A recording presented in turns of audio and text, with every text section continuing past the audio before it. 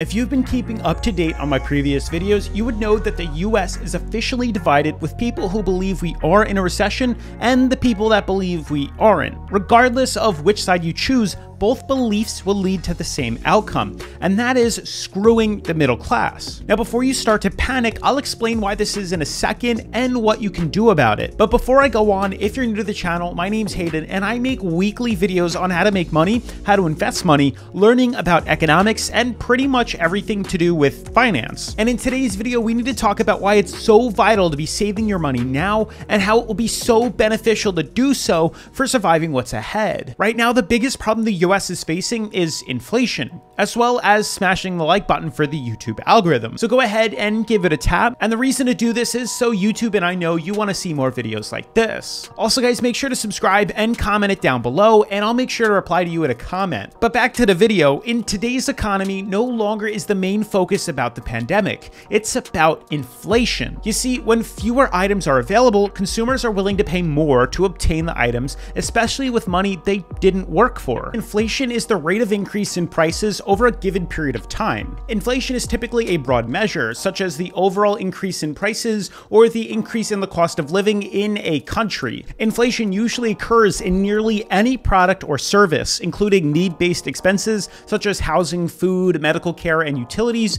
as well as want-based expenses such as cosmetics, automobiles, and even jewelry. Now, once inflation becomes prevalent throughout an economy, the expectation of further inflation becomes an overriding concern in the consciousness of consumers and businesses alike, and this is what we're seeing today. So how on earth did we get here, and how is this screwing the middle class? To answer this, we have to go back to 2020, and the current high inflation, which at one point was 9.1%, can be attributed to many different factors that happened during this time in 2020 when we had the pandemic. The government's response to saving the countrywide lockdowns was to cushion family finances by quantitative easing. This included stimulus checks, discounted loans, and even tax breaks, allowing consumers to continue to purchase goods during a time when most businesses were forced to shut down, sparking an unusually high demand while the supply chain was still extremely low. When fewer items are available, consumers are willing to pay more to obtain the item, especially with money that they didn't work for. The result is higher prices due to demand pull inflation. This led to a rapid increase in essential products like gas, food, and even shelter. This week's July Consumer Price Index reported that in 1 year, food had increased 11%,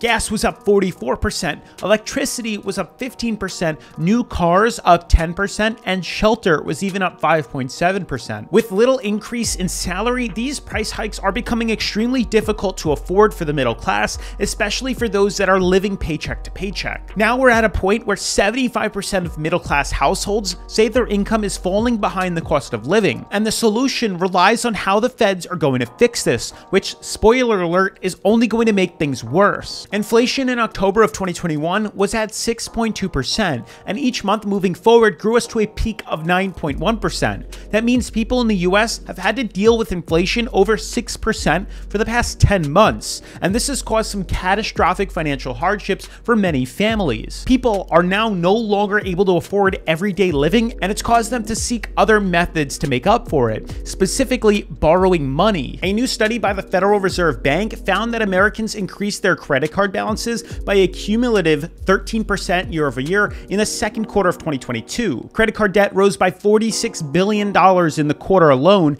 which is one of the highest increases since 1999. For those under 25, credit card balances rose 30%, and it went up by 25% for people with low credit scores. The number of consumers with personal loans also reached record highs in the second quarter of 2022, driven by an increase in loans to subprime borrowers, which, for those that don't know, are people with lower than good credit scores. This means these people typically receive less favorable interest rates, which will play a big role in today's video. If the feds don't get inflation under control soon, we will see a major influx in bankruptcy while also forcing millions of people under the poverty line. And we're already seeing this happen now. The number of new bankruptcy cases filed in March of 2022 jumped significantly from February, and the total number of new commercial and consumer bankruptcies filed in March grew 33% 5.5% over the month prior, with consumer filings increasing by 34% and commercial cases jumping by 26%. Inflation has not only taken a toll on consumer debt, but it also is affecting people's pay. So not only is the middle class being forced to pay more for essential goods, but they also have to deal with their wages being worth less. The latest reading of hourly wages showed a 5.1% increase in June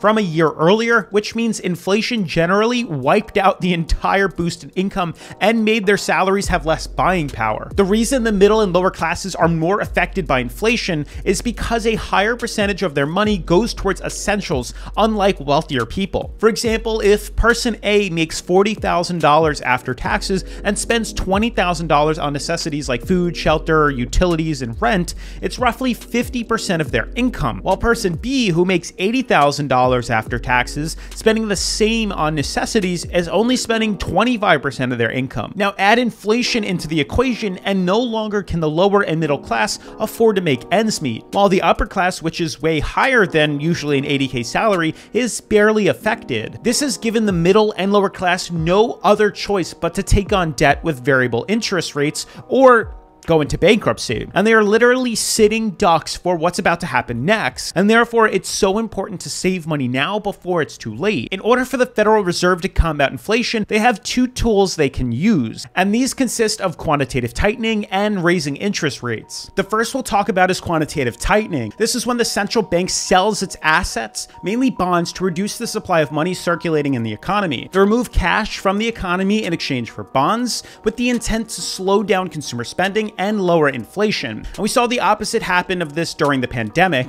and it's called quantitative easing. And this is when the central bank buys bonds in exchange for cash from the general public in order to stimulate growth and spending in the economy. Now, the second tool they have is raising interest rates, also known as the federal funds rate. And this is the tool that is going to not only help lower inflation, but end up screwing over 75% of the middle class. Now, I'm going to try to explain why this is, and it's quite confusing, but I'll try to break it down to the best of my knowledge, so just try to stay with me. The term federal funds rate refers to the target interest rate set by the Federal Open Market Committee, also known as the FOMC. This target is the rate at which commercial banks borrow and lend their excess reserves to each other overnight. Now, the FOMC, which is the policy-making body of the Federal Reserve System, meets 8 times a year to set the target federal funds rate, which is part of the monetary policy, and this is used to help promote economic growth. Now, we're probably going to see the next one happen in September of this year. Financial institutions are required to maintain their interest-bearing accounts at Federal Reserve banks to ensure they have enough money to cover depositors' withdrawals and other obligations. Any money in their reserve that exceeds the required level is available for lending to other banks that may not have met the requirement. So how does this affect you? Well, you see, when the federal funds rate is increased for banks, they in turn pass this increase onto their customers. This will indirectly raise the interest rates on mortgages, credit cards, personal loans, student loans, auto loans, and even business loans to make up for the increase the feds put on them. This will also make it much harder to take out loans of any kind from the bank to minimize the amount of risk that the bank has in order to get paid back. Now, we've already seen the feds do this year. We've seen a 25 basis point hike in March, an additional 50 basis points in May, 75 points in June, 75 points in July, and we'll most likely see another 75 points in September. This means the record high amount of people who took out credit card debt and loans just to make ends meet are now about to get screwed even more by rising interest rates. Almost all credit cards come with variable rates tied to the prime rates, not fixed rates. And when the Federal Reserve raises interest rates, chances are highly likely that the prime rate is also going to rise. This means the interest you pay on your outstanding balance and your minimum payment could also increase as soon as your next month bill. Today, the average rate on credit cards has recently been ticking upwards and now averages more than 17%. This is a necessary step, though, for the Federal Reserve in order to lower inflation. Unfortunately, many people will be hurt in the process. The good news, however, is it's still fairly early and there's still time to prepare yourself for this change in the economy. So now is the time to start creating an emergency fund, which will help during those unforeseeable events like a car breaking down or even a pipe bursting in your house, and start paying off any variable interest you might have. As always though, I highly recommend speaking with a licensed financial advisor to help figure out a plan on tackling any debt that you have. With that being said, let me know how you're dealing with these hard times down in the comment section below, and I'll try to comment back. Otherwise, make sure to smash the like button for the YouTube algorithm, turn on post notifications, subscribe if you haven't already, and I'll see you in the next episode. Peace.